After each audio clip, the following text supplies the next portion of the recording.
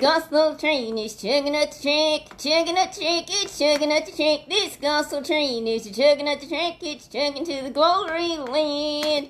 Oh, Chesley, that's a good song. Yes, this gospel train is chugging to the glory land. I'm glad you get out of that truck. Oh, can I still sing? Oh, yes, you can still sing. What are you going to sing next? It's a verse in the song. That was the chorus. Oh, that was the chorus. Okay. All right, and what is the verse going to be? Get on board this gospel train. Yes, you can. Yes, you can. Get on board this gospel train. Yes, you can. Yes, you can. Oh, this gospel train is a chugging up the track. Chugging up the track, it's a chugging up the track. This gospel train is a chugging up the track. Chugging to the glory land. Hey, Frida's watching. I see Frida's watching. She's out there in Texas. I think they got some storms. Oh, yes, they got some storms last night. And was Jasper scared? Yes, Jasper, her dog, was scared. And so he had to get real close to her and hug her. Oh, yes, he had to hug up really close. And everything worked out really good, and we're glad for that. Yeah, well, Nanda Thomas watching. Did you know I could read? Oh, yes, I see you can read. As long as I'm the voice of Chesley, all works well. Chesley, I'm so glad that we have each other. No, me too. You know what? I think we make a team. We are a team. That's right. You know, you're pretty nice, except when you stick me in the trunk. Oh, but Chesley, remember, count the times you get out of the trunk. Oh, I'm so glad to be out of the trunk. You know what we're going to talk about? What are we going to talk about today? What it takes to be a winner. What it takes to be a winner. Everybody likes to be a winner. No one wants to lose. No one likes to lose, but everybody has been on the losing end of things sometimes, and sometimes in the winning. And the winning, yes, we have been winners too. That's a good thing when we win. You know what? When it's your team. Oh, when your team wins, that's a great thing. You know, Chelsea, it takes everybody playing and doing their best to win the game. And sometimes you're in it all by yourself. Oh, yes, sometimes if it's let's say a foot race, you're in it by yourself. But you know, Chesley, there's rules that need to be followed. And you know something, sometimes people cheat. Sometimes people cheat. That's right, Chesley. And it's a terrible thing when people cheat. And you know what I don't like? What is it you don't like? I don't like it when cheaters win. When cheaters win. You got that right, Chesley. It's a bad thing when cheaters win. Yeah, when you know it wasn't true. You know they cheated. I don't want to be around a cheater. Now, Chesley, let's don't just talk about cheaters. What we're going to talk about today, that we can be a winner even if we lose. I don't know how you mean that, Chesley. Here's what it can be. Let's say you do the right thing and you lose. You see, you're a loser. No, if you did the right thing, you're a winner. You know, how's that? You don't get the trophy. You may not get the trophy, but you've pleased the Heavenly Father. You know what, Chesley? We're not just living here someday. Because someday people are going to die. Someday we're all going to die. Or we're going to go in that thing called the rapture. And Chesley, you know what? It's those people that have done the right thing, that have pleased the Lord. They're going to get to go to heaven, but not the others. That's right. It's the people that do right. Is there the Bible say it? The Bible says it. In fact, you know, the Apostle Paul, he knew what it was in the Roman world, how that they loved having the Olympics. You know, they had Olympics back then in the old days. Yes, back in the old days, they certainly did. The Olympics were a big thing. But Paul said, you know what, when you compete in whether it's a race or whether it's a boxing match or wrestling, whatever it is, you need to compete lawfully. You follow the rules? Follow the rules. That's the right thing. Sometimes there is cheating. You know, Chesley, I've seen that happen.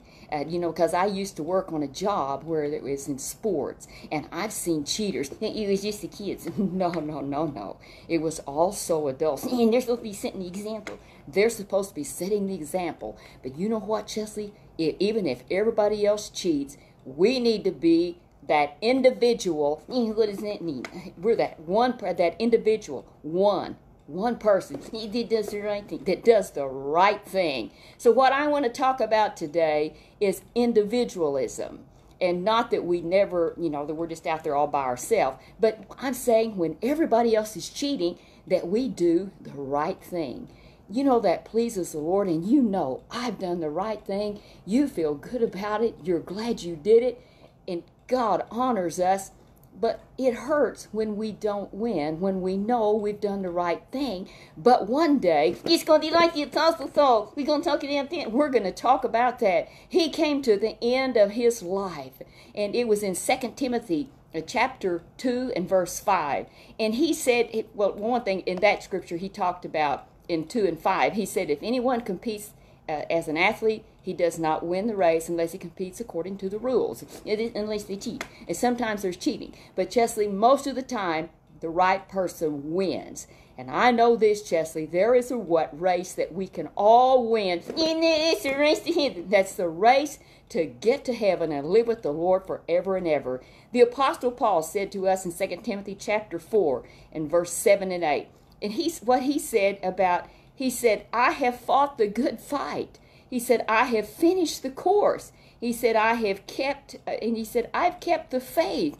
And he said, there is a crown of righteousness laid up for me. Oh, he won. He's the winner. He said, I fought a good fight. I kept the rules. That's what he was saying. I kept the rules. And he was so glad that he did. He could have cheated. You know what, Chesley? He could have stayed on. There he was. He was really popular with all in the Jewish church. And they didn't believe in Jesus. And they was against him. They killed him. Yes, they killed him. But the Apostle Paul thought at the time he wasn't the Apostle Paul. He went by the name of Saul. And he thought that this stuff about Jesus was wrong. And when he found out the truth, he said, I'm on that side. He was on that side. And he had many telling him, you're wrong, Paul. And they said, get on our side. Think over here. They did. They tried to get him to change back. But no, he wouldn't do it. He said, I choose to be a confident, rugged individualist. A confident, rugged individualist. What's that thing? A confident, rugged individualist. Whether anyone else follows me or not, I'm going to be true to Jesus. He saved me. He took my sins away. Yeah, I'm going to live for him. That's what he said. I'm going to forever live for him. And he was going to reach out and tell the truth to others. All of them's going to believe. Not all of them did believe, but some did believe. And he had to go to prison. Yes, we know the Apostle Paul wound up in prison. And what he did there, did he scream and cry? No. Bible doesn't say screamed and cried. In fact, he preached the gospel to people there with him. The other prisoners, that's right. He told them about Jesus. He said, while I'm in here, I'm not going to pout. I'm not going to complain and say they broke the rules. They did me wrong. No, he say, Jesus loves me. This I know, for the Bible tells me so. But he said, whether I'm in prison or out of prison, I'm going to speak the truth. Jesus loves me, and he set me free from my sins. Chesley, we need to compete right. There's always going to be the opportunity to look at the cheaters. There's cheating all the time. There's cheating everywhere we may go. But there's always those people that do right. And may it always be you, boys and girls. May it always be you. And the moms and dads, all the adults listening, may it always be us, that we are that individual that does the right thing. A confident, rugged individualist living for Jesus. Living for Jesus, never backing down. Do you have to fight? No, we don't want to fight with your fist. We don't fight with our fist, but we can smile. We can have a nice attitude, even when they're saying mean things. Even when they're saying mean things. And I know that's hard, but we can do like the Apostle Paul. As he said, he was saying as quickly as he could, there was his last words. His last words. He knew that's fixing to take his life, and he was telling Timothy all that he could. He was saying, I fought a good fight. I finished the course. And he said, I've done the right thing. I'm glad that I did. And there's a crown of righteousness laid up for me, and there is not just for me, but they're all they will live godly. That for all they're going to serve the Lord and live a godly life, do the right thing, no matter what. Chesley, it pays to live for Jesus. Indeed, a confident, rugged individualist.